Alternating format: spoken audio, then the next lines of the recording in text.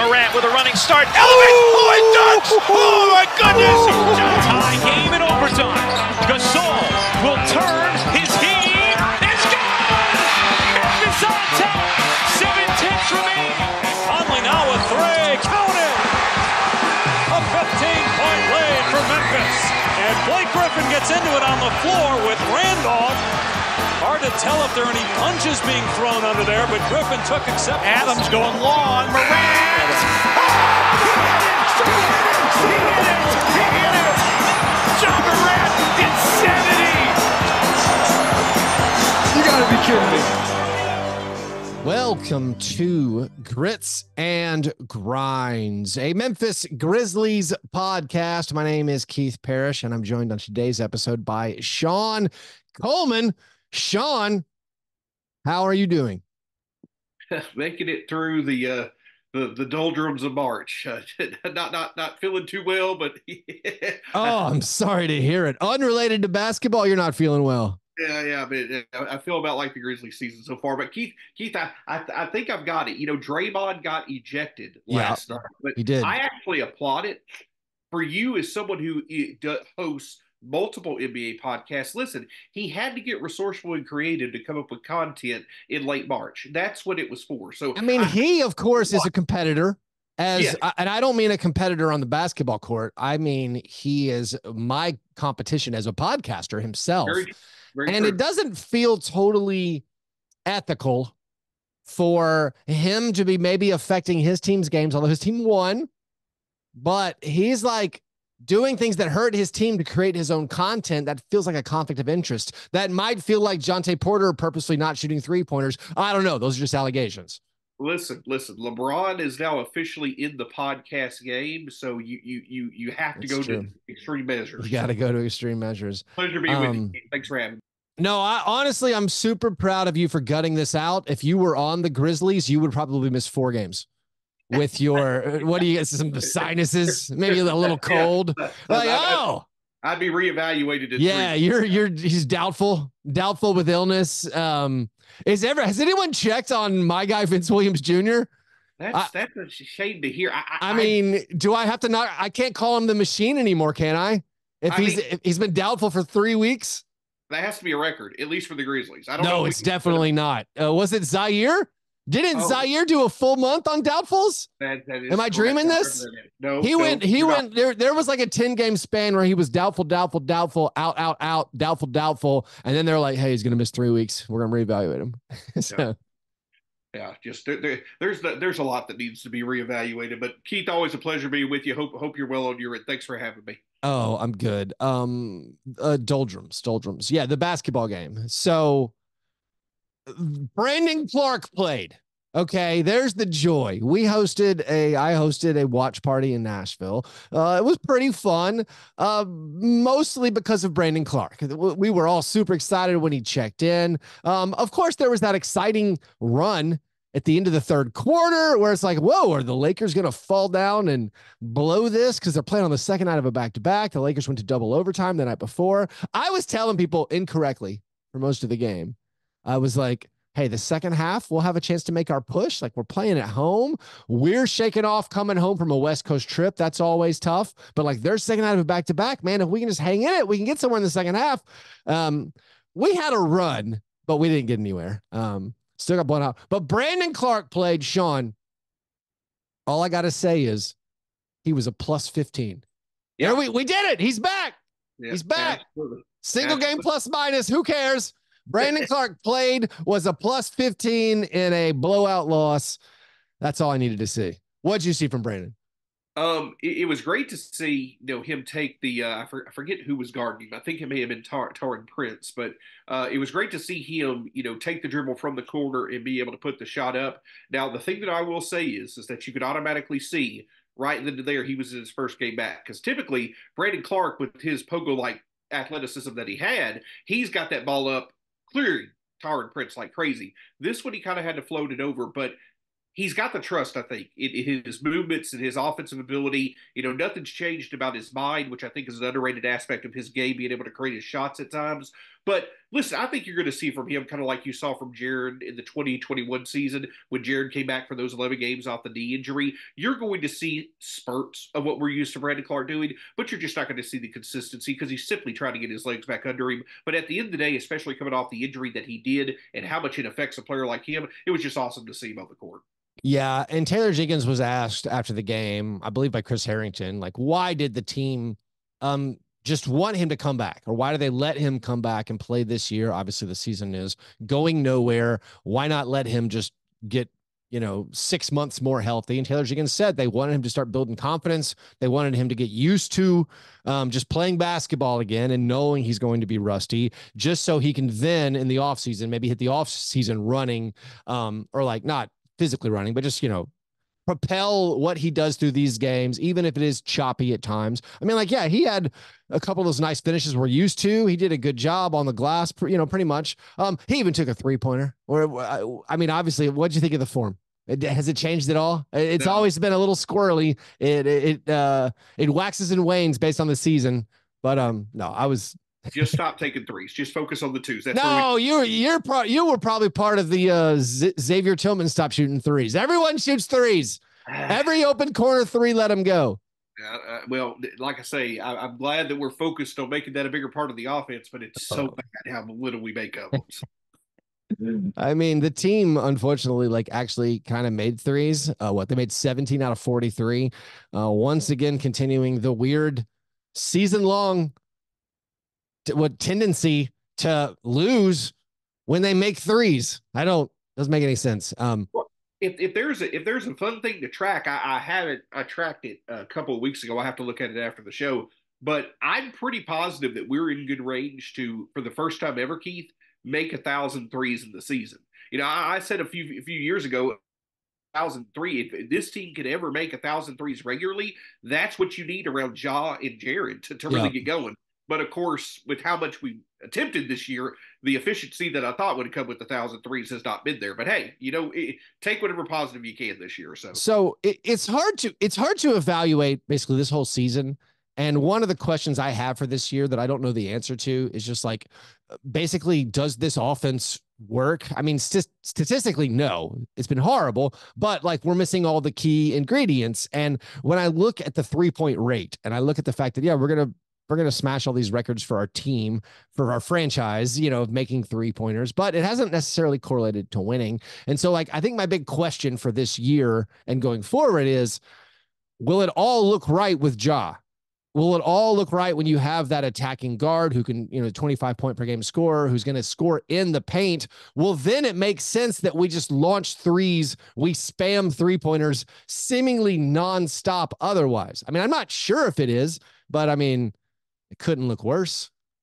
Yeah. And I know I probably harp on this too much and put whatever relevance you want to, because I know March basketball, comes with a caveat, a grain of salt.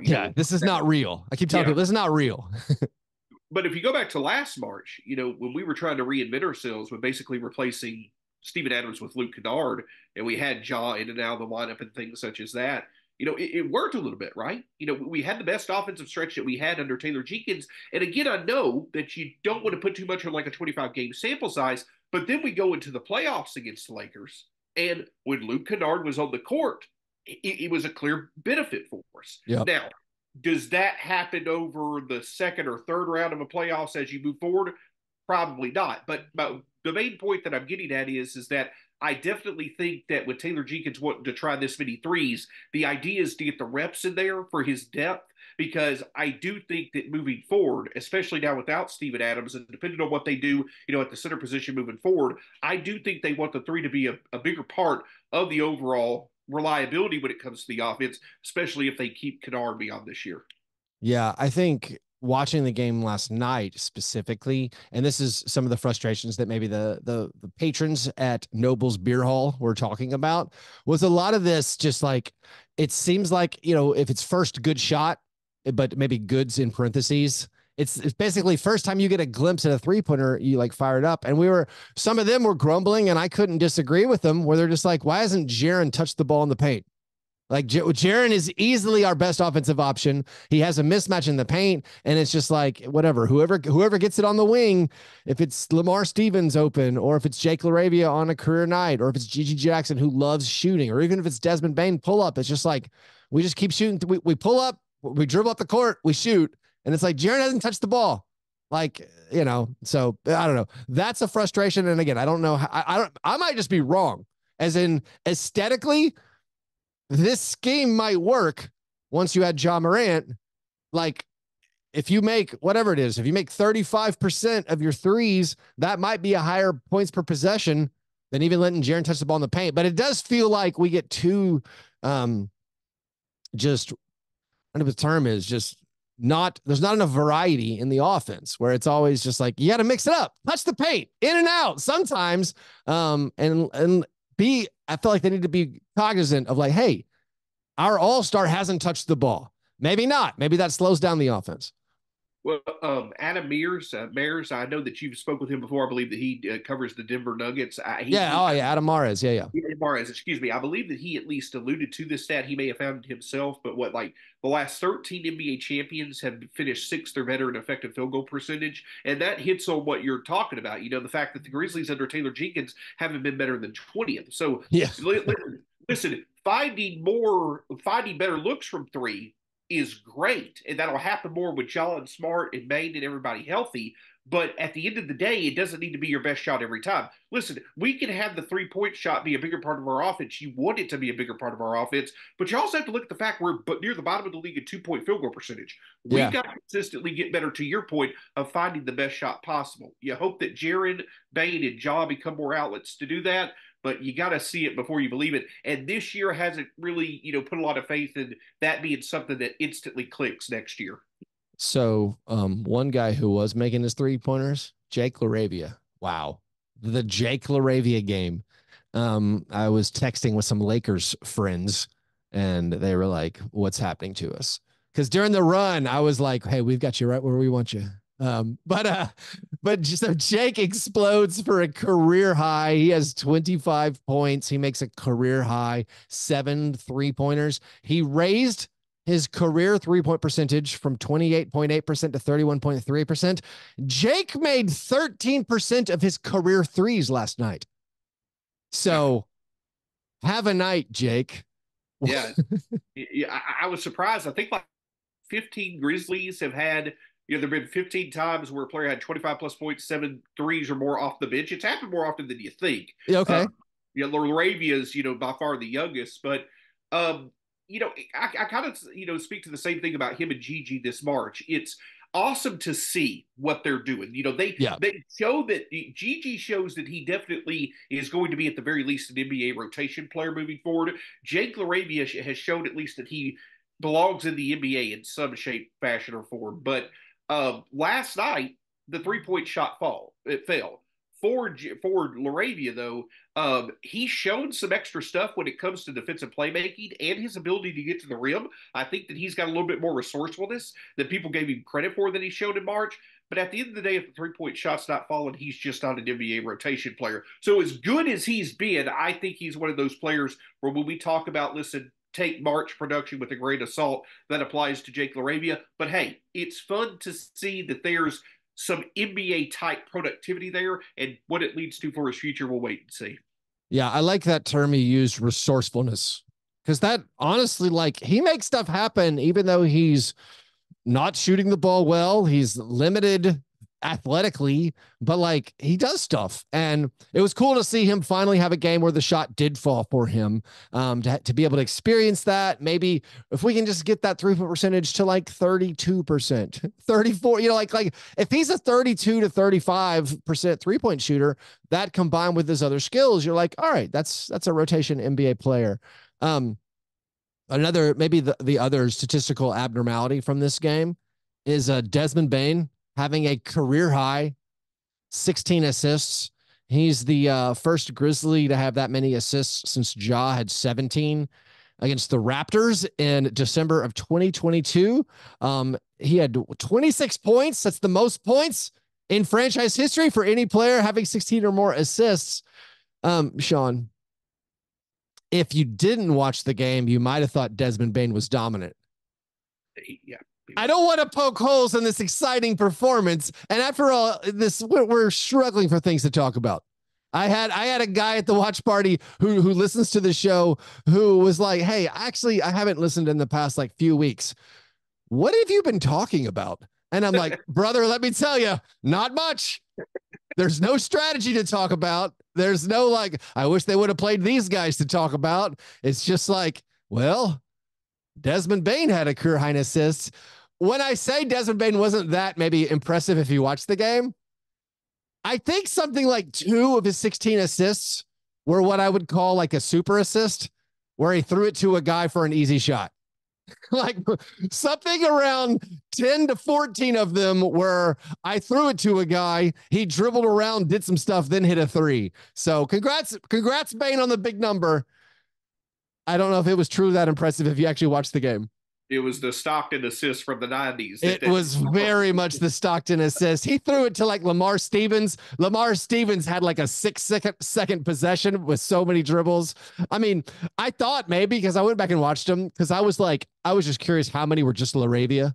Like if LaRavia makes 7 threes, you might put up some good assist numbers. But honestly, only a couple were to LaRavia. A lot of them were to Jaren. Then Jaren dribbles around, gets fouled, makes the shot. But still, I'm sorry. I'm now poking holes in the only good things we have to talk about. Well, one thing that I'll take away from it is that, he had 13 points and 6 assists in the third quarter of last night. And only Jaws, the only other person who's had that level of productivity in the quarter. The reason I bring that up, though, is that what if we could get Desmond Bane to a point to where maybe not every game, but on a frequent basis, he can be a singular source of 15-plus points. He himself scores his 7 to 10 in the quarter, and then maybe 3 or 4 assists. What if he can become more frequent doing that? We want to talk about the offense becoming more consistent. If you could have Bane doing that, especially if Jaw's on the bench, I think that is a good indication, and we've seen that more this year. Like we've seen, the self-sufficient scoring ability that's been elite at times this year, but also combining the assists. So I agree with you. This wasn't to a Tyrese Halliburton, performance. I won't put it there, but I will say that it does show that Bane is capable of it. Like, I think that's the big thing to take away from right now, Keith, is that you're seeing what people are capable of. But especially for Bane, when he's going to get the opportunity in the future, can he do that more frequently? And if he can, hey, that's one other caveat that can make our offense more consistent. I want to say it was the last assist where they were like, on the broadcast, they were like, and that's 16 assists. And I was like, what? Because like I didn't remember. Again, I'm at a bar, so I'm not following. I can't keep up with the stats that closely. But I was still like, I don't remember that many. Because like the ones that stick out in your head are the dimes where you're like, oh, nice pass to the cutting guy for the dunk. Like he found Brandon Clarke. Brandon Clarke hit the little floater, and you're like, that's great to see. But speaking to your point of like, when we talk about the positives of this season, like Bane has showed like he could flat out play point guard, just flat out. And the versatility that gives your lineups going forward, the roster freedom it gives you, like we don't need like Scottie Pippen Jr. on the 2-way. Like Scottie Pippen Jr. continued his nice run of just making shots and things, but like Scottie Pippen Jr. on a 2-way, that's probably good for next year, assuming Marcus Smart's still on the team and you got Bane and Ja, and Vince Williams Jr., all the stuff he's shown this year. Passing the basketball and handling playmaking duties, the Grizzlies are well set up, for the future, is particularly in the ball handling department. Let's talk a little bit more about that future, and we'll do that right after this quick break.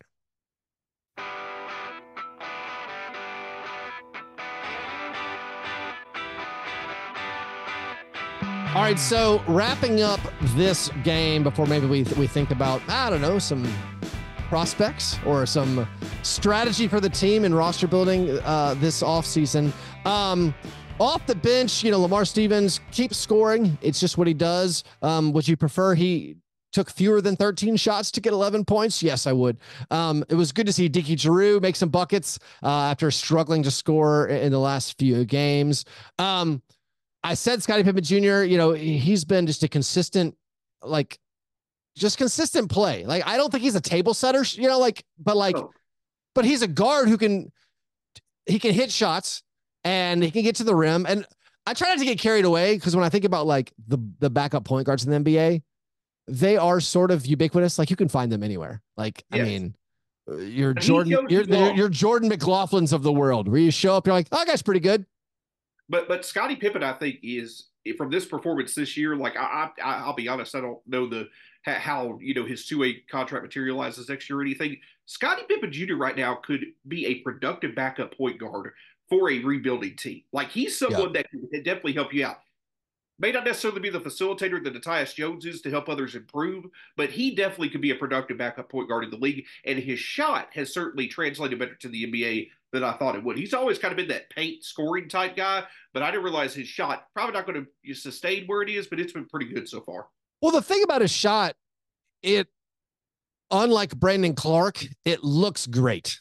His form looks amazing. And like he was expected to be, like you said, like the blow by guy, the guy who gets to the rim and scores despite his diminutive stature. But like, if he keeps making these threes, you think, yeah, he's got a pretty solid, chance to remain probably on the fringes of the NBA. GG Jackson in this game wasn't really heard from the most. He's been up and down a lot. And I know there's a lot of Grizzlies fans who are like over the moon about GG Jackson. Maybe personality wise, I just don't get that about maybe players that much. More so, maybe I get carried away with guys that I know maybe have a limited ceiling. Like I get blown away by Vince Williams Jr. because I'm just like, oh, that guy has the knack of defense and like he has that dog in him. I can see it. GG, like as far as what his ceiling is, I have no idea. What have you made of GG's last stretch of games and how much you translate what he's doing, which is having some really big games, but then how is that going to translate hopefully when the games mean more next year? Sure. One thing that I think that's there about Gigi is that he's shown some resourcefulness. I use that word again to be able to maintain being relevant as a scorer because his January when he was doing so well, it was off a 46% shooting from three stretch. That wasn't going to sustain. Since the beginning of February, he shot 33% from the three-point. He's catch and shoot 35%. In this month of March, when he's done so well, he's 42% from the field and 33% from three. I don't mean that as a knock necessarily. He's just a 19-year-old volume scorer. But the reason that he's still been able to have good stretches of scoring is because he's become more self-sufficient and more reliable getting to the rim. His free throws are up. His ability to get to the rim consistently is up. There is definitely, Matt Issa, I believe, came out with that article the other day talking about the fact that he shows some very intriguing signs as a play finisher, not necessarily as a play creator, and that'll come in time. But yes, it's awesome to see what he's doing, but with Vince Williams, you see him do the small things that impact winning. GG, that's not his style as of yet. He's more of a scoring first type mentality, whereas Vince is more of a supportive type mentality. I think with GG next year, you just simply let him thrive off the bench. The thing that I'll say is this: I looked it up. I'd had some conversations with Grizz fans and things like that, and they said that GG should be starting next year, and that's a fine perspective to have. But Keith, I looked it up. Like right now, the 8th team in the West has a 58% winning percentage. The Grizzlies clearly want to make the playoffs next year. There have only been 8 times in NBA history where a player 20 or younger has averaged more than 13 points for a team that won 58% of their games. That is Magic Johnson, Jason Tatum twice, Carmelo Anthony, Stephon Marbury, Kobe Bryant. If you think Gigi's to that level of talent, he's going to force his hand no matter what.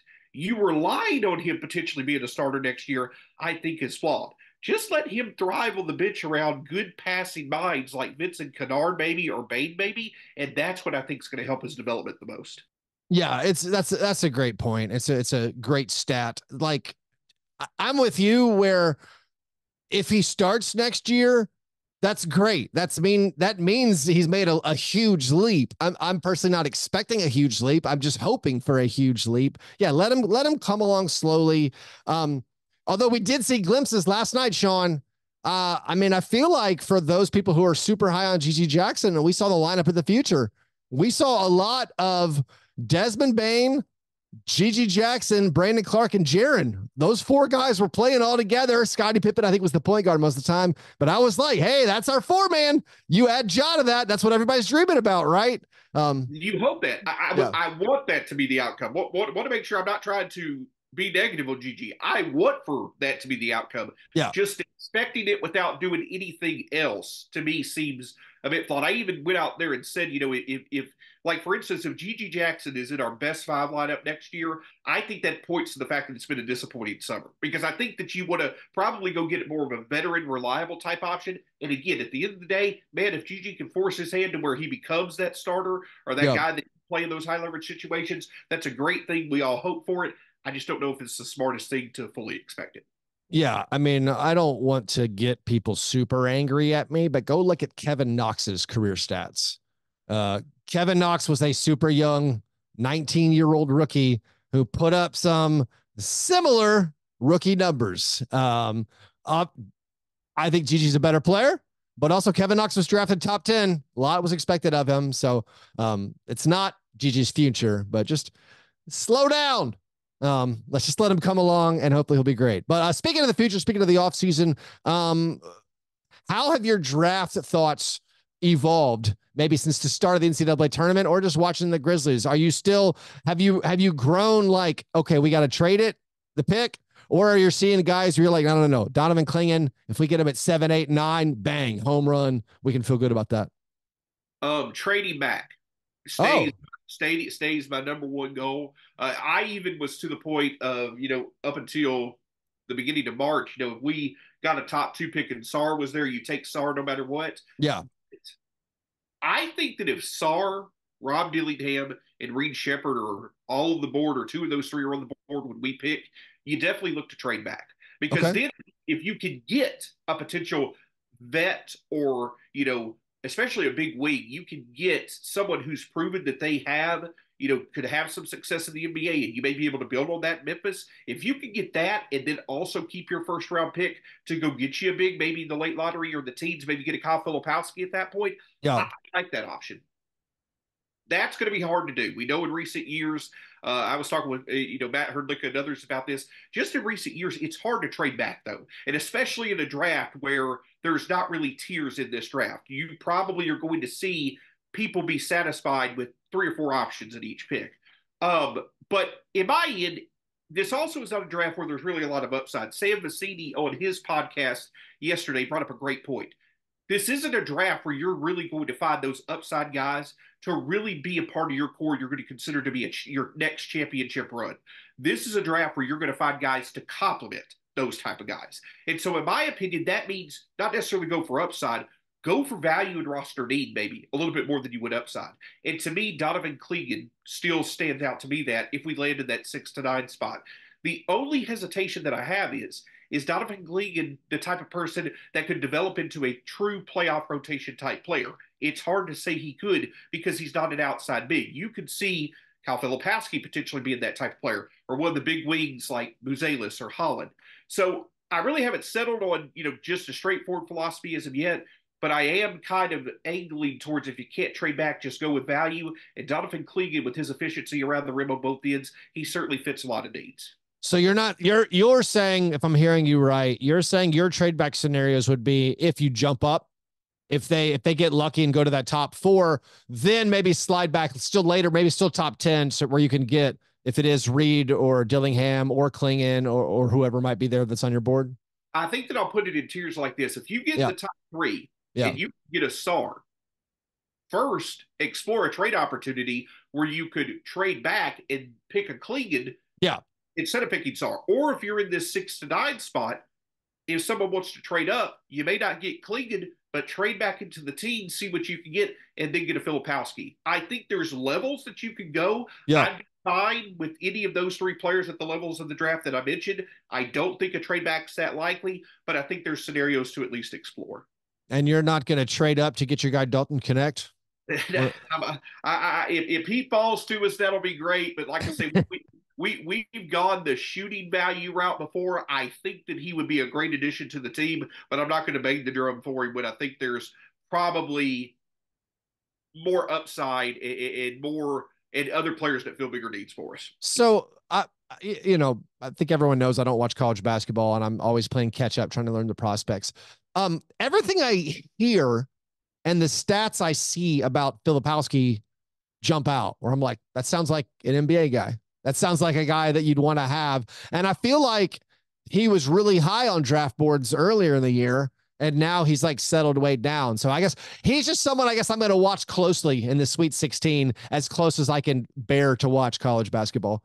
Kyle Filipowski, Keith, at the beginning of the year, him and Reed Sheppard stood out to me as being the two guys by far that hit those Grizz thresholds. You know, the defensive playmaking, the passing, the efficiency, the true shooting, all that. And Filipowski still stands out. I think with Filipowski, what kind of gives hesitation to others is that he shows a lot of productivity away from the rim.